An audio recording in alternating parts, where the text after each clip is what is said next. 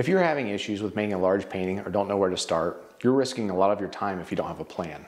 Today we're going to take an idea and put it on a big canvas. I'm going to demonstrate the process with a recent painting and give you the steps to execute your vision.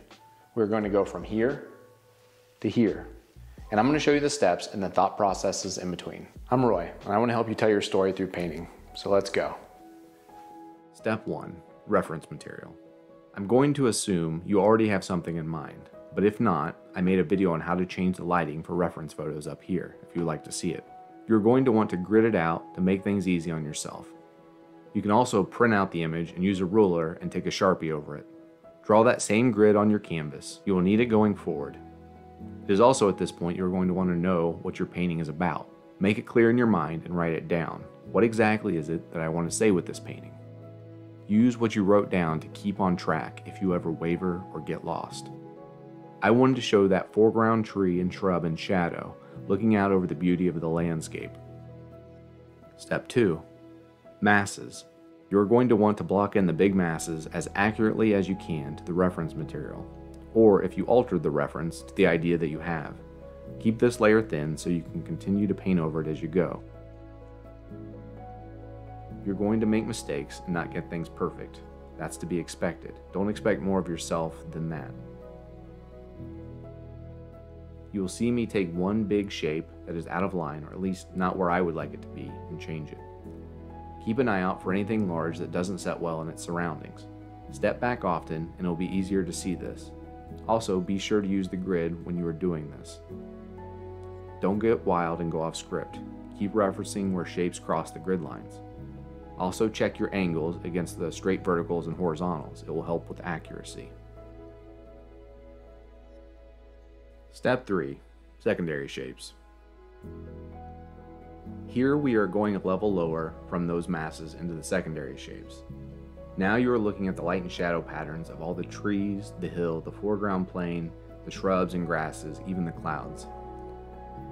Because you kept your initial layer thin, you should still be able to see and use your grid, and I really hope you did, otherwise you need to wipe it back a little bit. At this phase, it's important to have that grid to rely on, especially if you are having a hard time getting accurate drawings. Don't be afraid to go past the edges of your initial mass lay-in. I told you it was okay to make mistakes, and this is why. You are going to paint and draw over top of it anyway. That is why you should be confident in the marks that you make.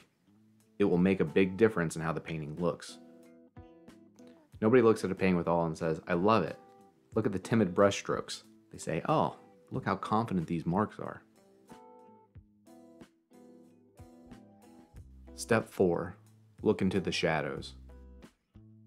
Work out the shadows, or the dark shapes if you don't have a strong light and shadow pattern. Most of the time, I will go darkest shadows to the lightest shadows. In this painting, there's a lot of depth between the foreground, midground, and background hills.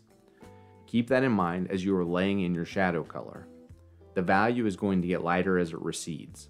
There is also the option, and this one applies to both light and shadow, that everything fades towards the middle value as it goes back. That idea ensures that the contrast lowers the further back you go. You have to choose which one you want for any given painting.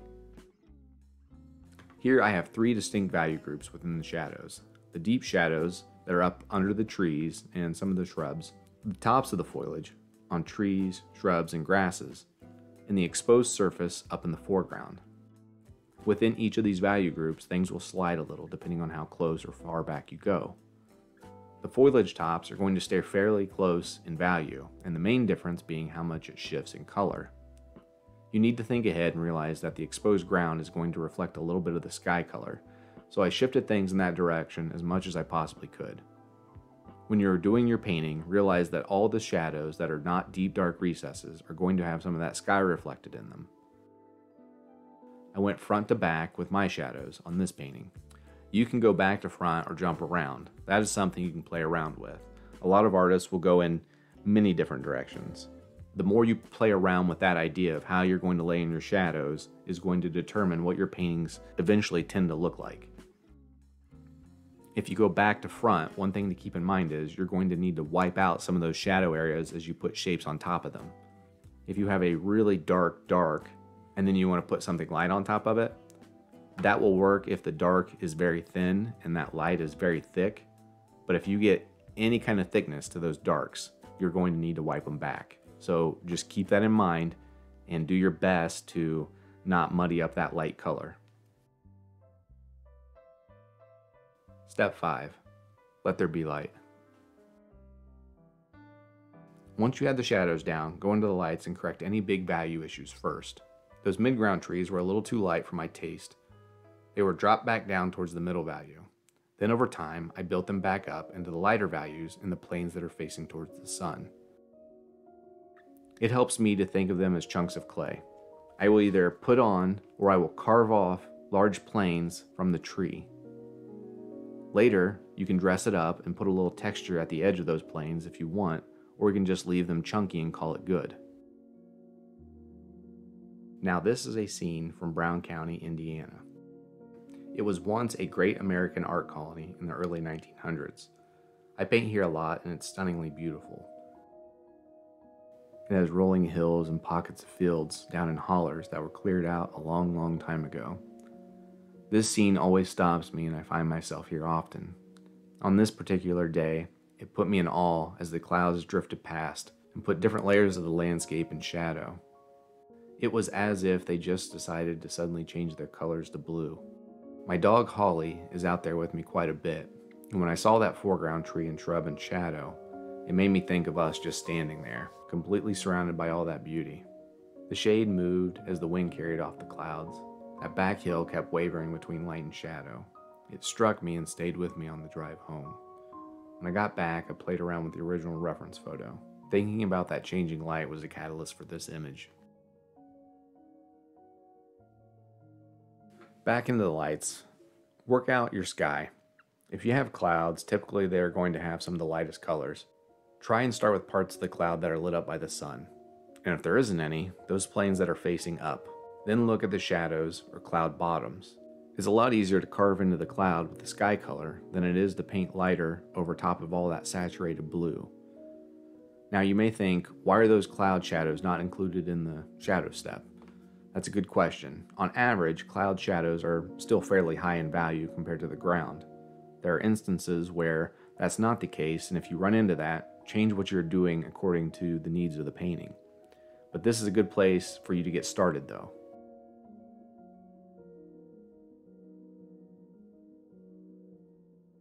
Here I'm going to go back and finish an area that I glanced over. It's easy to miss things when you're painting big, even when it's right under your nose. I missed the shrubs on the side of the hill. You should always be scanning the image for any large oversights you may have committed. It's easier to perform this when stepping back from the image. The smaller the painting is in your field of view, the easier it is to read in a single glance. If your eye has to move over the painting section by section, you're relying on your memory to stitch together everything in your mind. And it's not the easiest thing to do.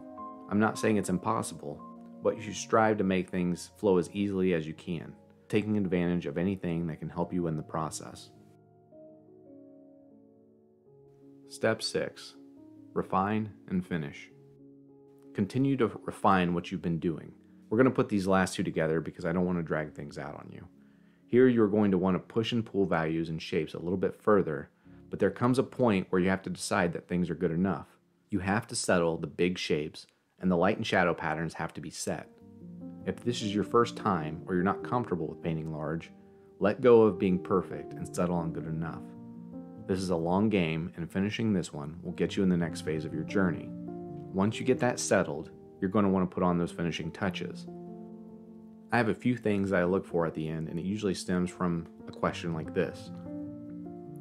Think back to those first big shapes that you put in. What could you do to make them appear as if one is sitting in front of or behind another? Look at the edge of them and start thinking about using color to do that. You will see me add a bridge color on the edge of these large masses that can indicate any number of things. What I would ask you to do is mix up some colors that are close to your mass and then shift them towards one of the primary or secondary colors. Play around with seeing what they will do when you put that on the edge. Then I would try to gradate that color into the next shape over. And that's where you'll find something beautiful.